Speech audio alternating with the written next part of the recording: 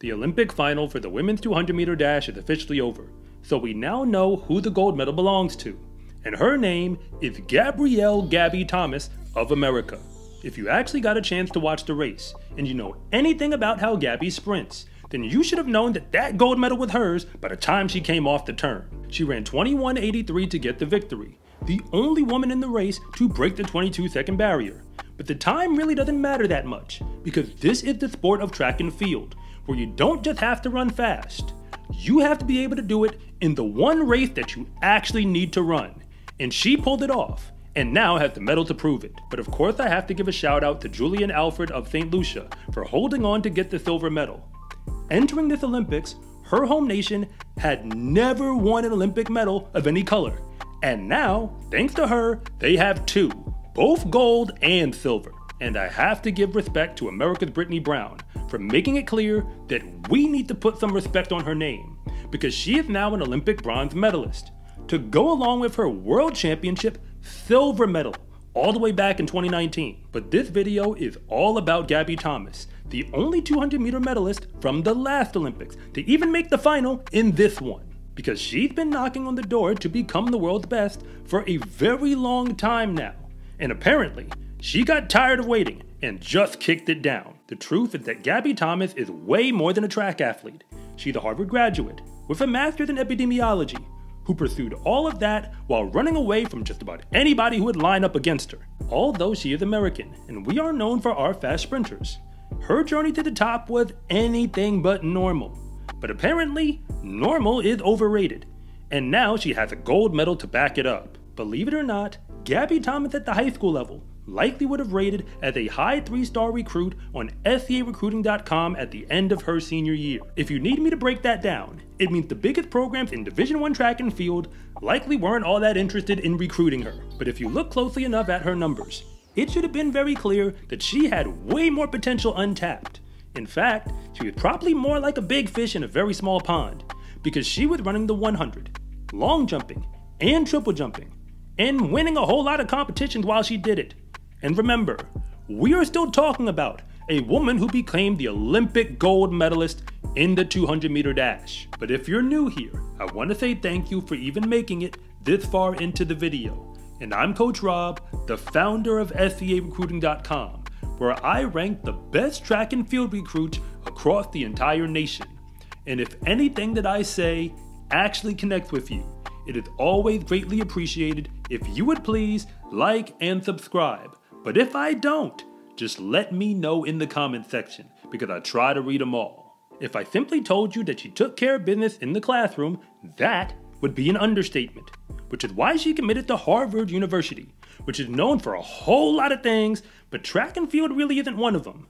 Although their program is one of the most underrated in NCAA D1. The thing about Gabby Thomas is that she's always been way better than we gave her credit for. As a freshman at Harvard, she won the bronze medal outdoors in the 200 at the NCAA championships.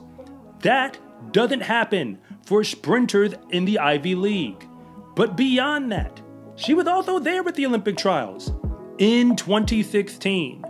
Remember, we're still talking about a college freshman, so it should make a whole lot of sense for that woman to go on to break the collegiate record indoors in the 200-meter dash, which is exactly what Gabby Thomas did, competing for Harvard. She turned professional immediately after that season, but she technically never left school. She finished up at Harvard and then went on to get her master's degree. You probably remember her from the Tokyo Olympics when she got the bronze medal in the 200-meter dash. But in case you weren't paying attention, she was the only American woman to get an individual sprint medal during that Olympics. So at that moment, we should have known she was America's best. In fact, she was very close to being the world's best. But the only reason people don't always talk about her like that is not just because other people started running fast. She had to deal with legitimate adversity between that Olympics and this one. In 2022, she didn't even make Team USA for the World Championship meet. And she was there at the USA trials, she just didn't make the team. But the real reason is because she was running with a torn hamstring. But in the sport of track and field, nobody really notices that. When you step to the line, your reputation is on the line with it.